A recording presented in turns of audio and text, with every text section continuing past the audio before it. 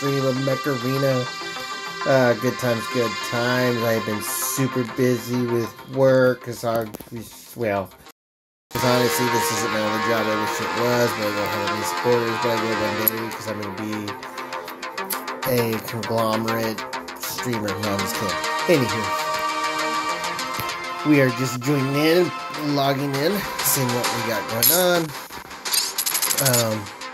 Seen a new update going on there, so we'll go through that. Again, it is the weekend, everybody. So I hope you have a great weekend. We're going to try to get in here a little bit, see what's going on. Let's get through the million of packs that they send before they finally let you play. And then we'll dig in. Hope everybody had a good New Year's. We are in 2023. Hoping the best for everybody. Much good health, much wealth, all that good stuff. With that being said, I wanted to kind of talk a little bit about something. When we play video games, we all have our own funny things that we like to have, drink, or munch on. So I wanted to admit my favorite drink to my fans and everything, or maybe not fans. I don't like using fans because that makes it seem like I'm this whole person. Let's say friend, my streaming friends. So my favorite thing is I love my pickle juice mixed with Tabasco sauce and Louisiana hot sauce. I don't know why I'm weird like that. So today I tried Tabasco sauce with tahini, Louisiana, and hot sauce. As you can see, that is my go-to drink. I'm weird like that. Sometimes I'll do a side of like chips or something, but just funny side talk for us, because just because we're playing Mech Arena doesn't mean we always need to talk about it. We can have our side fun, but that's my side fun for you guys. Little challenge to you guys. Go ahead and comment. Let me know in the comment section what is your favorite snack to have that might be weird while you're gaming. And if not that, just throw a comment out there to say, hey, what's up? Like, subscribe for those that are new. Mech Arena is only getting better. I'm hoping 2023, we get to see some great things. Before we even begin, I want to do highlights of 2022 for myself that I liked. Highlights of 2022 was Clan Wars. Not Clan Wars, but Clans. That was, I think, one of the biggest things that Mech Arena has brought to 2022. We've got a lot of little updates here and there, but the biggest thing was Clans. Thank you to Dev for producing that. This is a game out of home based out of Israel. Much props to you guys, your homeland. Maybe some of you guys are abroad, but maybe some of you guys, I know as I've seen, are from there. So much love to you guys. Thank you for another year of great gaming. But with that being recapped, also let's go ahead and look at also some of our biggest mechs. We've got Gatecrasher that came out. We've got Tengu that came out. We've got Redeemer, Bastion, Aegis, and we've got Orion. I'd love to see your guys' comments and feeds on what do you think was your favorite mech for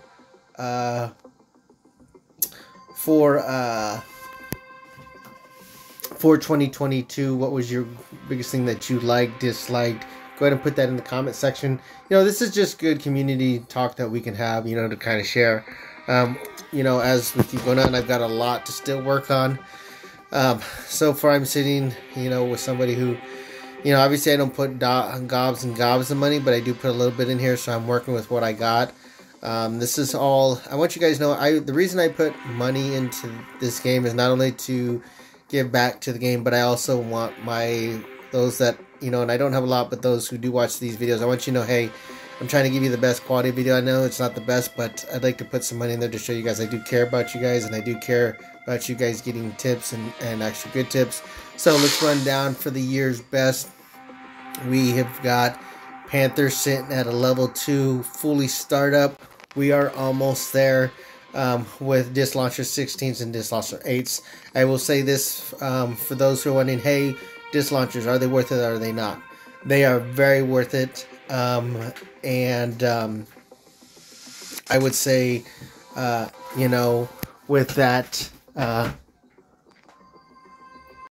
popcorn, it gets the juice. Okay, that's a little just fun back. But let's get back here. Let's get back here. Let's see. Lost my.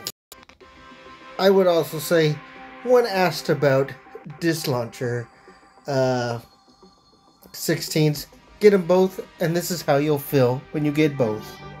I really like Coke. What do you like about it? Yeah, that's how them disc launcher makes 16s feel. Again, disc launchers will make you feel like this. For me, I really like Coke. You know you love them. You know you need them. Yeah. You tell them. Them disc launchers got the juice. Yeah. I had to give it to you guys. But anywho, so I had to. So recap on that. When it comes down to what you guys are going to want. I got 16s and 8s. I have both set of 8s. I did not get 12s. I did a little bit of research, and I actually went against my own research and got the 8s. Don't know why. Maybe I was just being stupid at the time. Who knows? But I will say this to say that disc launcher 16s, 2 of them are much needed. Yes, I see my buddy in the background being funny. Well, I will say this is 8s are not going to put out the optimal amount of damage you're going to need for end of game when you start getting up to the guys that have all their mechs leveled up. So I would go ahead, if I were you, to go ahead. If you can get a set of 12s, start with those. Don't even get 16s like I did. But yeah, like I'm saying, 2 set of 16s you end up needing. I would say the 12s will incorporate with the 16s for those who need to incorporate that for energy level wise. Okay. Now you'll see a lot of top end guys. They're using the Panther. Panther's coming out about 70 to I think about 85, 90,000 K peaked out HP, which still is going to compete. But no, a lot of people use Panther's skill ability to be able to throw those disc launchers down. If you can, go ahead and have either a skill reset, cooldown reduction, or my mind just went, or have a reload reduction time on your disc launcher. So that's my 2022 recap on those. This is just an easy setup that I see a lot of people doing. And you get Panther at an early part. He's still good at end of game, so I would recommend that. But again, like I said, for my mistakes and everything, and you see I'm rocking with the 16 and 8s, but I wish I would have went with the 12s first and paid for that, because you do fortunately have to pay for the 12s and 16s, and it's more end of game better to have 12s and 8s because you can have a better combination. Especially when you're crunched for energy, as I was at the time, and is the reason that I have what I have. But yeah, so let's keep going on with that. We've got where we're rocking and rolling. Our kill shot sitting not as high as I wish it would, or I should, because you get kill shot at the beginning, but I don't see a lot of end of game guys that are really utilizing kill shot, because he does fall short HP wise. Now I do see some guys that do still use them for the close quarters combat, but I think with as many as mechs as they give us, there's a lot better choices for kill shot. The bottom line about kill shot when it comes down to it is you're not going to have the highest output of energy with HP only sitting at 71,000. Now you may say, well, hey, if you go back to Panther, oh, my apologies, guys. You go down to Panther. Panther's only sitting at 71,000. The only difference is Panther, per se, has the shield, which if you use it correctly, you're able to lob down damage, where obviously Killshot, you're not going to do that. Currently, I am still sitting with Shotgun 8s. Now, guys, know this, that I am just getting those Shotgun 8s that peak out about 50,000 hit points with it. I'm just trying to get those all the way up so I can end up getting those to Tengu once Tengu's energy's up. Now, the reason why is, as you know, Tengu can jump behind an enemy at close range and get that double max damage, and also at the same time has the stealth strike ability, meaning that nobody's going to be able to target you. Disc launchers are a targeting base. You're not going to be able to do that. Tengu is one of those better ones that, yes, you have to pay for, but if you can, you get those shotgun 8s on there, you're just ripping and roaring. Also, I've seen a lot of videos where once you get your shotgun 8s up to a certain amount of power and whatnot, you really literally don't even have to aim totally on a person and you're going to hit them. And I mean, it's just devastation. Don't take my word for it if you don't want to, but go look at other videos of guys that are a lot better. Means shotgun 8s, they are a go-to quarter. And even, if you look at one of the pre-mechs that you can have, which is Lancer at a high level with the jump boost implant.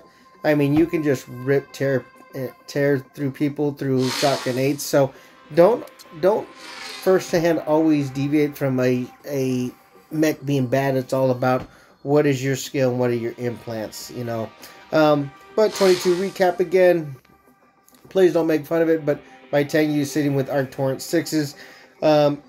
End of game, I'm sorry to say, I got these and I was so happy because I was trying to not really make or use any money at the beginning of me playing my new account. So I stupidly bought the Arc Torrent 6s. Are they bad? No, they're not bad, but come end of game, they're not going to be as good. I do have the 10s and 12s, which are amazing. I won't be using those, sadly, with that. So as you can see, my Mina does have an Arc Torrent implant. I'm going to be changing that out either to hopefully what I would want as a skill strength, skill reset reduction time, which would be nice. But, getting those gold implants, the percentage is real low. But I do have an ability damage, which I'm going to tell you guys this. If I hit you with my Tengu jump shot, he's going to take at least a quarter to about a quarter out of your health, and then I'm going to hit you from behind it and just take the rest of the way. I get anywhere from 5 to 6 kills per time when I do them. Obviously, I have that ability cooldown. I'm hoping that I'll get that up to an epic, because the basic is only sitting with the last bit at 12%. If we go over here to implants, and if you guys ever want to see, hey, what can I do better? You guys can see the different level of grades of implants, which I'll show you, and you can see, is it worth me keeping this level of rarity of implant in there? A basic one is never. Is it good at first start? One is better than nothing, meaning if you don't have anything, use it. The only problem is you got to remember you're using a lot of pilot points, which is these right here, guys. The implant parts right here to upgrade those, which I know it stinks, but it is what it is. You got to climb yourself up there. I'll end up changing my Tengu from the Arc Torrent damage to maybe shotgun, which is preferred, but sadly to say, I haven't got a shotgun. I want to use a distance, because I did have one in there, a basic, and I'm going to tell you, I didn't have to aim at you, and I could be quite a ways away, and if I got you, you were done for. And this was sitting at just a basic, so that's what I'm going to set Tengu with for 2023. That's my goal with it. Next comes in my Gatecrasher. I'm going to tell you guys this. This has been probably one of my favorite mechs that I now have got in. The skill that he has. Oh, and I accidentally got out of there. The You guys are probably like, man, this guy's so old. He doesn't know how to do it.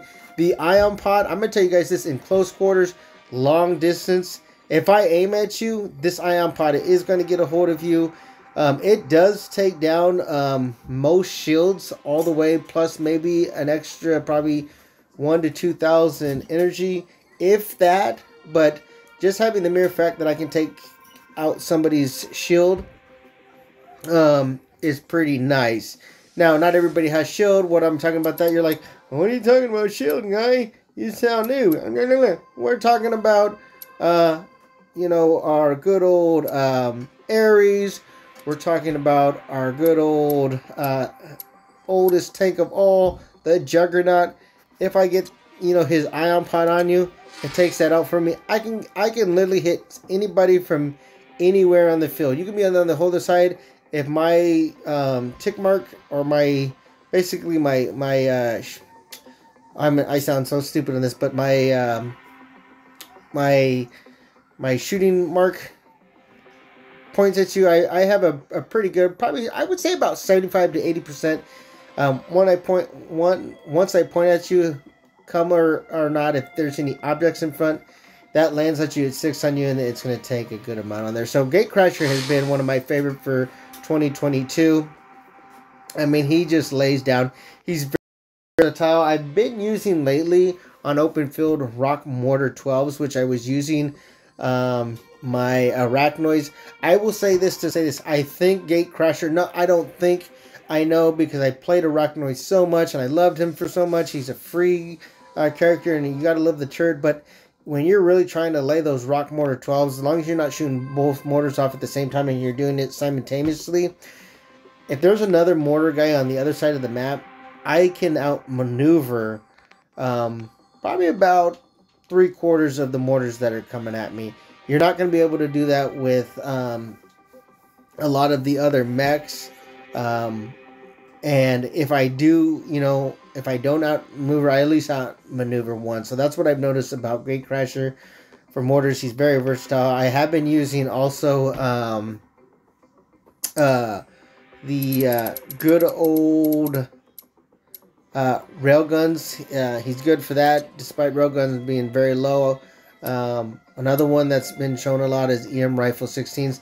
The good thing about Gatecrasher, he is very versatile. He can take a hit. So even if you do get a hit from a sniper, you're not going to be so much as just dead in the water right away. So versatility-wise, I think Gatecrasher is one of the best versatile guys on there. I'm hoping I get some different implants, because if you notice, I still have Faye sitting at a redox setup, which is totally wrong. I need to get rid of that. Yes, I look like a noob. Don't make fun of me. Whatever. Chicken feather. And then last but not least, which is probably some other people, but it's Guardian. You know, you've got that skill reset.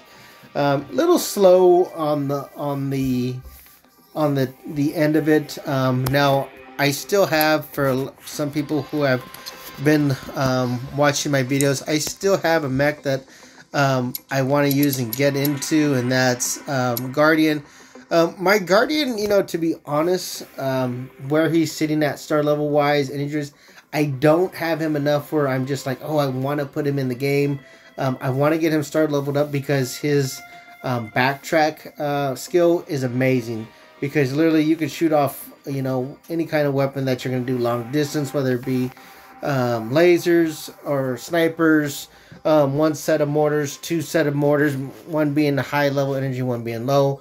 And then you use that backtrack, and, you know, if somebody's got you pegged out right there, you'll be able to miss that. The backtrack, I've seen some guys that just, man, they backtrack some of those rocket launchers, and you'll never be able to get him. He's a Redeemer, I would say, is one of the most elusive mechs. Still one of my favorites. I still love how he looks. I just haven't played much gameplay time with him because, you know, sadly but truly, you know, he starts out when you first buy him as only having 28,000. But I will say this to say that he caps out at 99,000. Add another 30,000 with a 40,000 for the 40% buff. You're going to get about another 20,000, 30,000 on there. And with that being said, you know, he's going to outdo your kill shot. He's going to outdo your panther. So he definitely is an end of game mech that can hold his own. Unfortunately, when you get him, unless you buy the skill up packs, which I hate doing, because, you know, yeah, you get a couple stars up, but they do get kind of expensive. And, you know, like I said, I only buy enough so I can show at least some of you guys who are free to play and some of you guys who are lower paying like myself. You know, it you know, support for me as the producer of my streams to say, hey, I appreciate you guys taking the time to look it up. But anywho, with that being said, that is my 22 lineup recap. I appreciate you guys. You know, I'm hoping Clan Wars will come 2023. Our latest update that we got for good old 2023. Let's go ahead, and this is basically our newest update. It is update 2.221, and basically deathmatch MVPs in both 5 versus 5 and 2 versus 2 deathmatches will now be calculated using scores in 3 categories: kills, assists, and awards. Now, this is not something I pay a lot of attention to. Why? Because I need to be a better payer attentioner streamer. Because these are things that, you know, differentiate between one stream and another, is being able to really know the game that you're streaming. And me being this is my favorite game, I need to pay attention. So I apologize to you guys, but I'm assuming that with the categories being different, deathmatch MVPs in both 5 type now be calculated using. So maybe what I would assume by this is only 1 or 2 of the MVP were calculated by certain criteria. Maybe before it was only kills, maybe before it was only assists, maybe, you know what I mean. So I didn't really pay close attention to that. I apologize to you guys.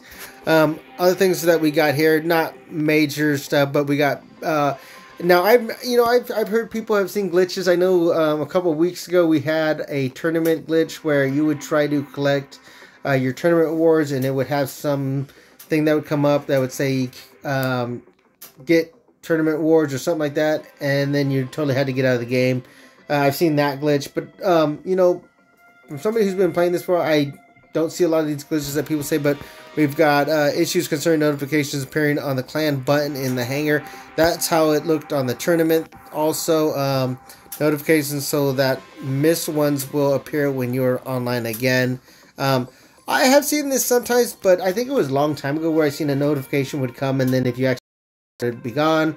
Also, we've got another bug fix of the clan list tab will not show the clan request button for clan leaders anymore.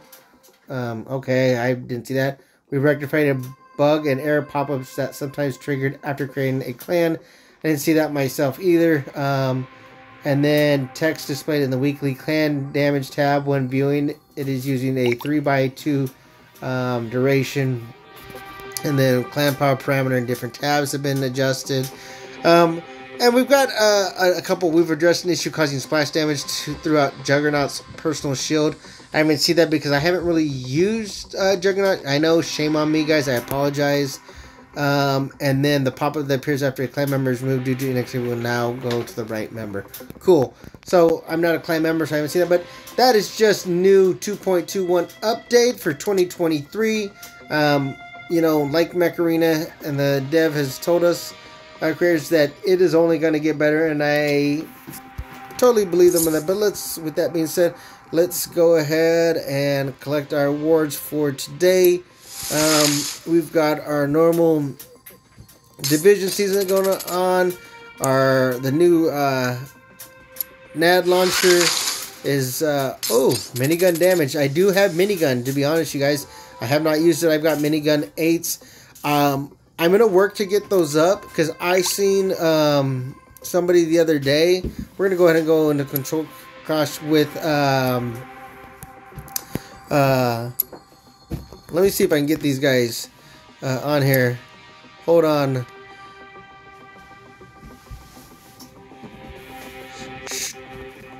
Streaming. Nah. Oh. So that is something, that just irks me about this game. And it has since day one. Chat coming in and chat going out. It goes out and it doesn't come back. I would like to see... Let's see what we got here. I definitely would love to see the chat ability to continue. Let's see where they going. You either go on the left. Sometimes people go on the right here. Let's just get a shield going on here. And we've already just got a brave soul wanting to come in the middle. I think he's a Rambo Bambo. I like Rambos. Rambos make me feel happy. I know you're not Rambo, but I like when you act like Rambo. Yeah, like I was saying, I would like to see, like he's getting marked up in here. I would like to see them, do an upgrade on the in here. Now, I know a lot of people use Discord. Discord is not a bad, platform. The issue I have now, us may have than others. Sadly, because I'm not gonna try. Like I've got past my shield. I don't have the latest greatest thing ever, but I have one that I would say it doesn't work too bad. Should have gone behind our line here. That stops him right there, and that guy's gone. What I was going to say is, once you really start adding external you call them we're already at 1760, which I don't get that. This is so choppy. Just come out here and just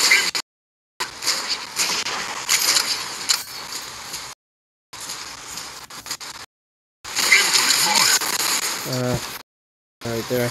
But anywho, what I was going to say, you start having all those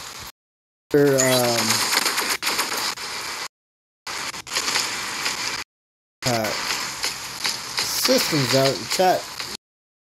How does going to be kind of choppy? So I would definitely like to, but the argument I said too is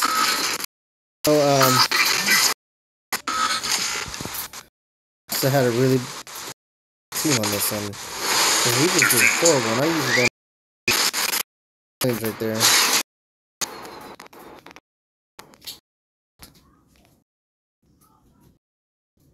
That really stank.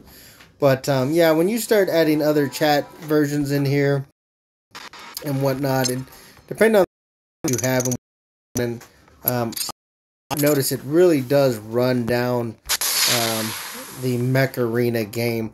But